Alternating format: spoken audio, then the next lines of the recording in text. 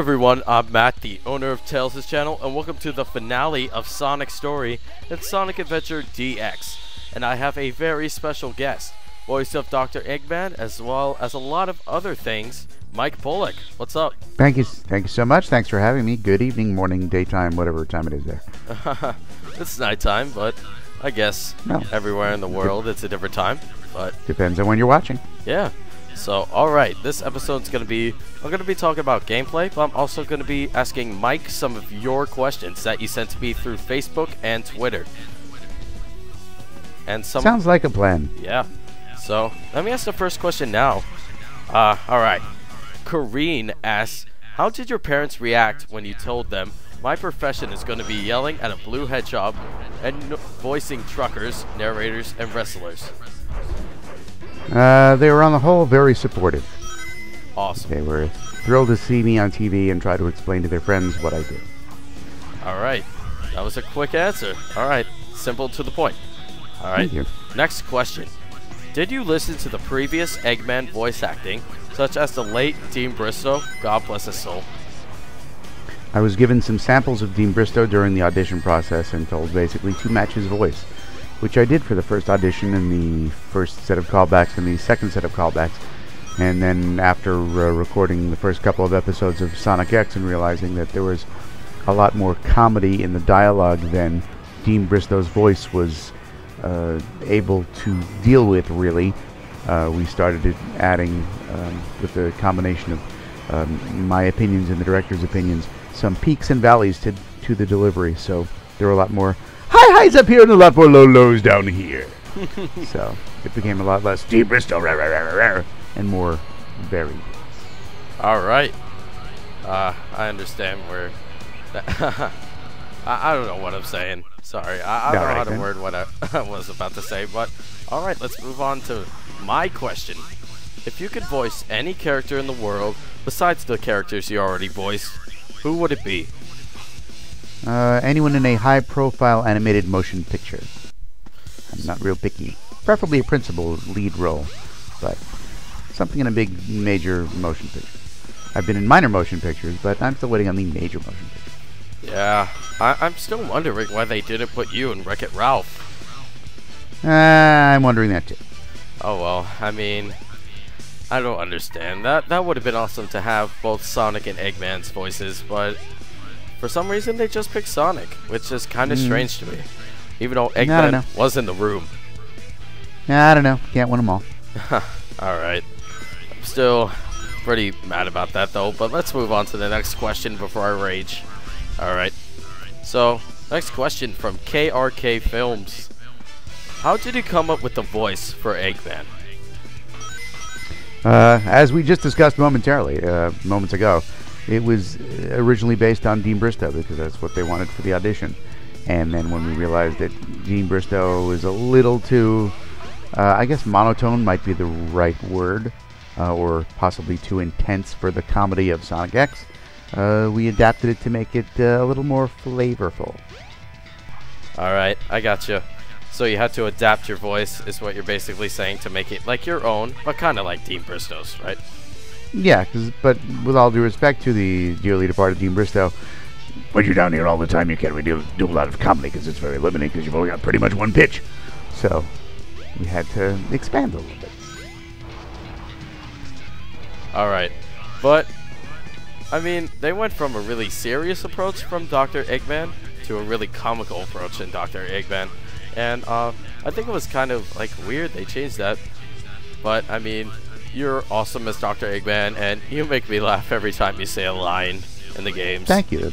That's the general idea. But as the different games have gone on, some of them have been a little more serious. And as you'll notice if you're paying attention, I've adapted the voice a little bit to make it more intense and serious in the more intense and serious games, and more comedic and fun in the more comedic and fun games. You mean like, it's Sonic 06, right? You were like... Exactly. Yeah. Exactly. There was a lot more death and firepower, so I had to make it a lot more serious.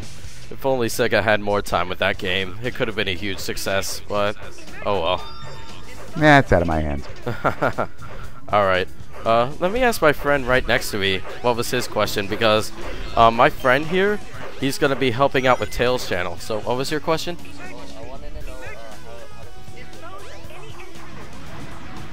It's a tremendous honor. It's a great honor that they asked me to do stuff. All right. It is among the highest compliments one could be paid. Yeah. I am so happy that you work for Sega again, because your voice is amazing and all that stuff. I'm a huge fan, so sometimes I might lose my words because I'm just starstruck. So I'm sorry, guys. Don't be frightened. I'm just some guy. Nah, in my opinion, you're like my idol, kind of, because... Thank you so much. Yeah, you really boosted up my childhood and everything with the Pokemon and Sonic and, all the stuff. Even Ella in Sonic X. Thank you very much.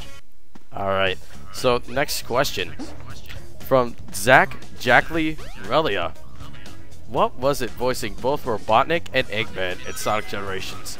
I'm sure it had to feel awkward to voice both of them. Not really. It was pretty much reading down the lines of dialogue, and they said both characters pretty much sound the same, so for those people who insist there were differences, I must not have been doing a very good job. But it was basically keeping the two characters distinct in my head, but by the time they reached my mouth, they sounded the same, and just delivering a conversation as though I was being two different people. But that's the nature of acting. Acting is all about reacting, and that's what I was doing, just reacting with myself. Yeah, it was pretty funny because Eggman was talking. It sounded like Eggman was basically talking to himself, which he was, but I just thought that was kind of funny. Cool, thank you. Alright, next question. Another question from Corrine. What was the first or favorite funny voice of yours you liked to do as a kid? That's an excellent question. A friend of mine and I actually did impressions of our junior high school teachers for a while. We had some of the same teachers and we had some different teachers, but we ended up doing on cassette at the time, because that's what we had. We made little, I guess they were radio dramas more than anything else, based on a day at our school, doing all the voices of our favorite teachers, mostly for our own enjoyment. And some of them were pretty darn accurate. And if I run into this guy again, which I haven't done lately, but if I did, we could probably drop right back into our same wacky teacher voices and both laugh at it. So I wish I could say it was some big celebrity, but mostly it was the voices of teachers in school. That's funny, because me and my friends, we also try to imitate our teachers. You know that, right, Kevin? Alright, so next question from Gregory Harris, Alpha 12 from the Alpha Gamers. Have you ever watched the Sonic the Hedgehog Saturday morning cartoon, also known as SATM? Once, accidentally. My family and I were at a hotel down on the Jersey Shore, and whatever TV channels were on the hotel TV, one of them had apparently nothing better to run than the Sat AM show. And there it was. I turned it on, and I said, why does this look vaguely familiar? And then I saw the Robotnik character and recognized the voice of Jim Cummings, and I said, oh, that's what this is. This is certainly a product of its time. Then I lost interest and moved on to something else. That show was pretty crazy. I mean, way different. Well, the 80s were pretty great. The 80s were crazy. Yeah. Alright, so next question. Another one from Corrine. What cartoons did you enjoy watching while growing up? Let's see. Mostly Looney Tunes. The classic Mel Blanc voices proved to be a great influence on me. And also Rocky and Bullwinkle and Friends. The animation was always rather crude, but the writing was brilliant and the voice characterizations were brilliant. And I laughed a lot watching those. And back when I was just a high school kid, not unlike many of you, with tons of time on my hands and more resources that I knew what to do with, I managed to get the surviving cast members of Rocky and Bullwinkle on the phone and spoke with all of them briefly for a little college radio show that I was involved in. And that was a minor thrill. So I've basically been where you are, and I know what it feels like, and it's really cool. So it's cool to be on the other end. Cool to be on the other end of that equation. Yeah, because you're my idol, and they must have been your, idols. So yeah, that's pretty cool to meet your idols. And they were really kind and gracious, and so I try and pay it forward, I guess. If they could have been as kind and gracious as they were when I was a kid, even though they had long lost the association with their roles and they could pretty much do their character voices without getting in trouble, I tried to do the same thing within the various legal restrictions I'm under, but at least talking to people and having brief conversations is always a pleasure. Yeah, that sounds pretty awesome. It's cool that you met them. Yeah. So by phone at least, but yeah. Oh, sorry. No problem. Alright, so let me talk about this boss really quick. This is the final boss for Sonic's story. You fight the Egg Viper, and basically you just jump on Eggman's head, like always. It's really not new. Thank you. No, thanks for playing. Yeah. But, yeah, this is a great boss in my opinion. But let's move on to the next question, which I thought was kind of weird. But somebody did ask this. Alright. Supersonic Rocks 100 asks, are you a brony? A My Little Pony fan? I'm not. I'm a bit old for the program. I've seen enough of it, and I was mildly amused by what I've seen. It's reasonably well written, reasonably well performed. But I'm well out of the target demographic. So, no. And my two kids, who are both closer to the target demographic, also would answer the same with a no. But no judging. You're welcome to be bronies if you want, but I'm not. I mean, I don't care if you're a brony or not. It's just, I don't know. I just think 30-year-olds watching My Little Pony is kind of but I mean, you do what you want. Well, we just died at the final part of the boss. Should have been easy, but we did. Whoops. Best of luck next time. Alright, so let's ask another question.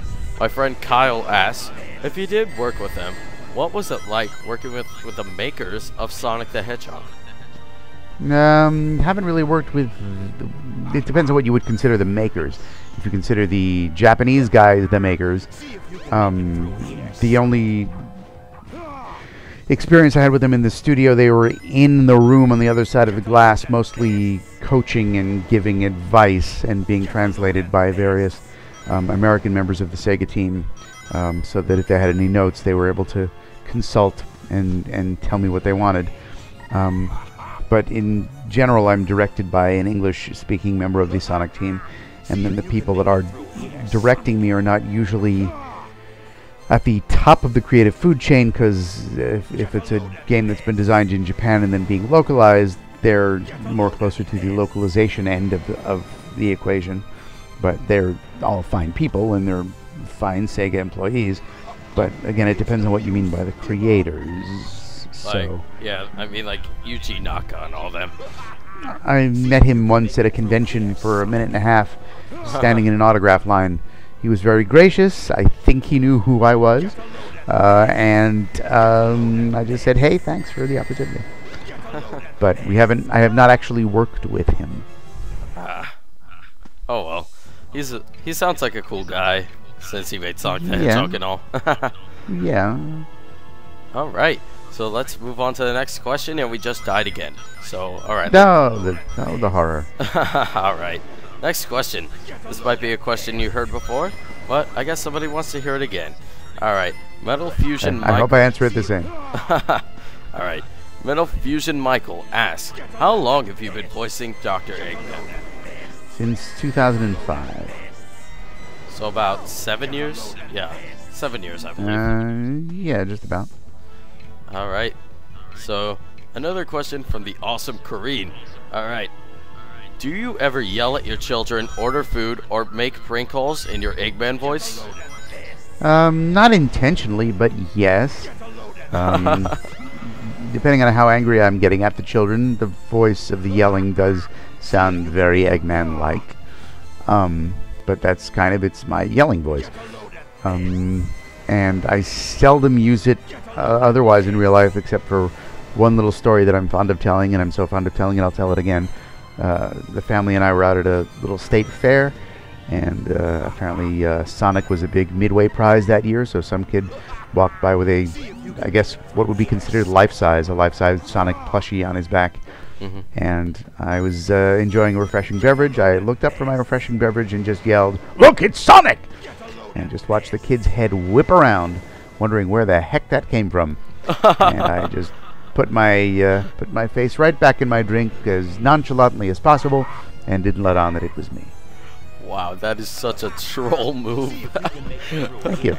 That's awesome. Wow. Alright, let's answer. We only have 3 questions left, so let's... Yeah, alright. Alright. Bing Bang Blader 15 asks, what is your favorite Sonic character? And would you voice any other Sonic character than Eggman if you had the chance? Except for Ella, because we all know you voiced her.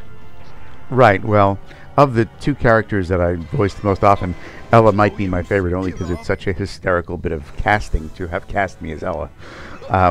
But as far as characters that are not me, Bo-Kun from Sonic X, because the lovely and talented Tony-nominated and now TV star Andrew Reynolds, who did the voice of Bo-Kun, the fact that he could do that high, squeaky, I guess annoying would be an appropriate word, voice for Bo-Kun all by himself without any electronic trickery, amazed the heck out of me, because I can't do that without sounding like I'm being strangled. And he can do that, which is why he was on Broadway in Book of Mormon, and I wasn't. Oh, wow. But that's fine. Yeah. So that's very impressive. As far as other characters in the franchise, no, I don't have another possible choice because I'm quite happy with Dr. Eggman. Thank you very much. All right, but yeah, Bo-Kun is a pretty good character. I liked his sense of humor. Like, he comes to Sonic, then he blow them up, and it's actually pretty funny. Perfect. Alright, so we finally defeated Eggman, and let's see if we can actually dodge it this time. Best of luck. We got this. We got this. Give me a little look here, Gavin. We're all counting on you. Oh, and we did it. The Egg Viper is destroyed, finally. We just destroyed you, Mike Pollock. I mean, not Mike Pollock. No, the pain. It wouldn't be Mike Pollock, it would be Dean Bristow. Or, yeah, because I think he voiced Sonic Adventure. I can't remember it off the top of my head, but... Nor can I, but that's what Google is for. Alright, if you guys know that, just leave it in the comments. I would love to know, even though I'm going to search on Google anyway. It's fun to hear your insight. Alright, so here is the basically ending scene of Sonic's story. And every end of every scene, I'm going to play the credits. This is only because I want to give tribute to the amazing creators of this game, even though it's long and most. If you can see the credits, you'll see who. If you can see the credits, you'll see who was in it, and it'll answer your question. All right. So while the music plays and Sonic does that, let's ask some questions. All right. Gamer Guide 7 Aces asks, what other roles have you done before you got the role of Dr. Eggman? And yes, he has done other roles for people who don't know. Sure.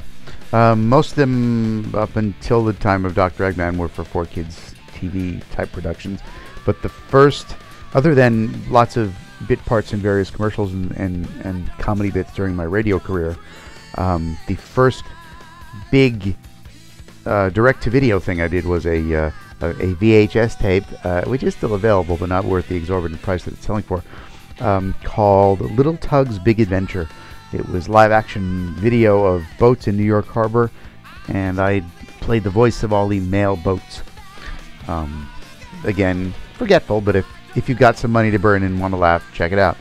But for 4Kids TV, I was Meat in Ultimate Muscle. I was the mayor and Kirby, or Samo the bartender in Kirby Right Back At Ya, along with some incidental roles. I was the narrator of Pokemon for a while. I was Hot Dog Gonnet in Fighting Foodons, and then I did promos for the Fox Box for a while as well. Oh, that sounds fun. But let me ask you a question. Did you hear about the 20th anniversary video game for Kirby that they're selling, or do you just not care? Because I know you don't really like video games. If I'm not in it, I would not have heard, most likely. And it's not that I don't care. It's just that, again, I'm a little out of the target demographic.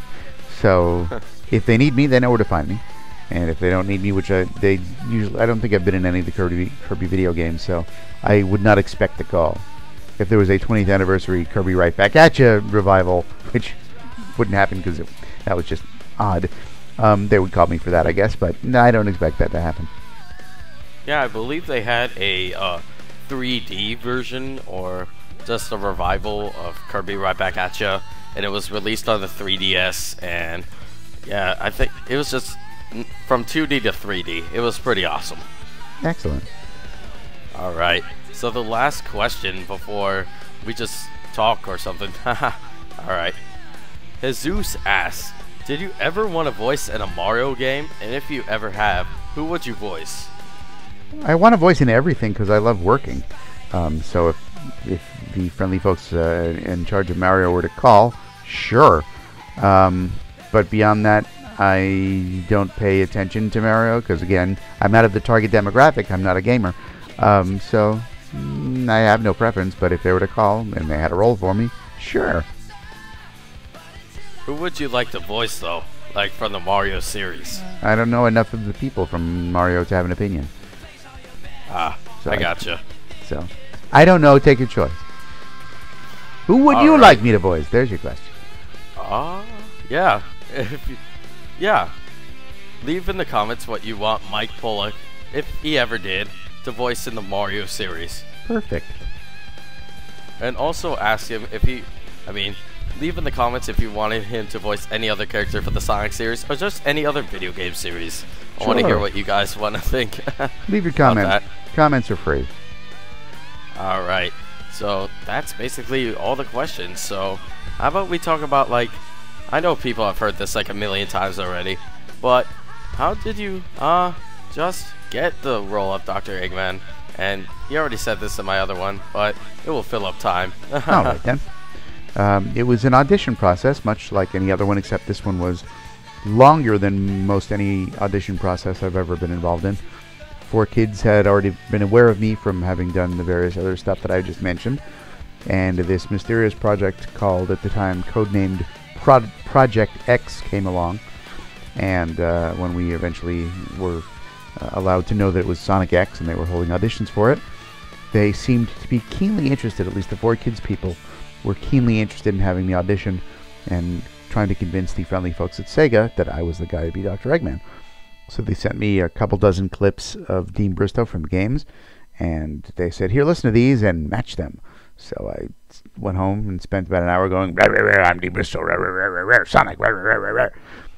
And then went in a couple days later and did the exact same lines for my audition and read back what I had heard as best I could, and went away and back to my normal drab, wretched life, and got another call saying, we've got a call back, we want you to come back in and do it again. So I went back in, did the same thing again, rah, rah, rah, I'm Dean Bristow, rah, rah, rah, rah, rah, and went out and returned to my drab, wretched life. And then a few days later, got another call, we have another round of callbacks, come on back in. So I went back in and did the same thing a third time, rah, rah, rah, I'm Dean Bristow, rah, rah, rah, rah, rah. And apparently the third time was the charm, and they said, hey, perfect, we want to book you to be Dr. Eggman. So that was that. So dragged on for 2 or 3 weeks of auditions and callbacks until apparently 4Kids was able to convince Sega to book me for the gig, which they did. Thank you so much. All right. I don't know what else to talk about. Man, these credits are long. So, how's your day? The day was lovely. We're trying to add as much extra weekends to summer as we can. So we went to our favorite barbecue place here in our lovely mountain retreat, and we had some lovely ice cream, and we had a tour of an ice harvesting museum, which was probably not quite as exciting as we hoped, but it killed about an hour of our time. Lovely. All right. And we just saw the English voice for Dr. Eggman, and it was Dean Bristow. So, perfect. I mean, You guys could still comment, but I mean, we all know now, since I just said it. Unless the credits were lying. I doubt that. I bet Sega will get sued. Yeah, it's possible. Alright, so, I mean, I don't know what else to say. Do you have anything you have to say, Gavin? Are you sure? Yeah, Gavin will be my assistant for Tails channel. Just say hi. Yeah, he has a very low voice. So Mike, how about you tell us about your, like, what got you into voice acting? Sure. As a child, when I wasn't calling my cartoon idols on the phone, I was a fan of cartoons and radio mostly. Hang on, there's a call coming in. Chat amongst yourself for just a moment.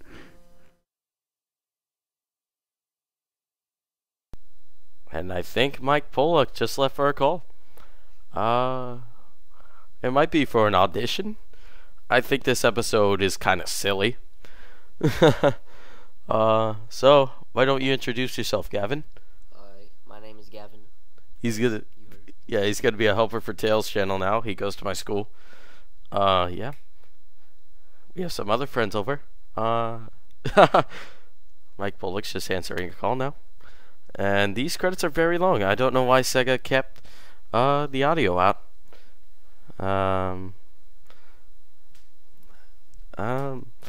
Alright. Yep. Look at all these credits. All these credits. Ah, man. These credits are very... Oh, here we go. It's about to end. And we should get Mike Pollock back here soon. Hopefully. So he can tell us a little bit about himself, hopefully. Or I'll just tell a little bit about himself for him. Or I guess we can wait. I mean, so, yeah. No. Yeah. Made by Sega. Yeah.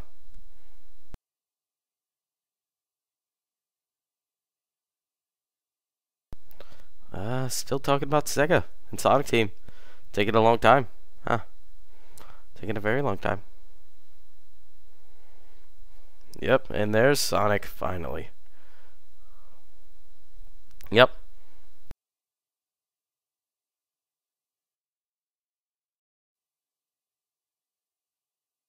Alright, so that was the finale for Sonic the Hedgehog.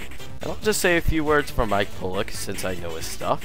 Let me just bring it up real quick and I'll tell you all his websites and everything. Since he had to take a call, it might have been really important. So I don't want to get him for that. It's alright. Alright, so go to itsamike.com, facebook.com/itsamike, twitter.com/itsamike, and the latest deadlines.blogspot.com. That's where he basically makes jokes about people, famous people who recently passed away. Yeah. So, I mean, I want to thank Mike Pollock for being on here, even though he can't say bye because he's on the phone.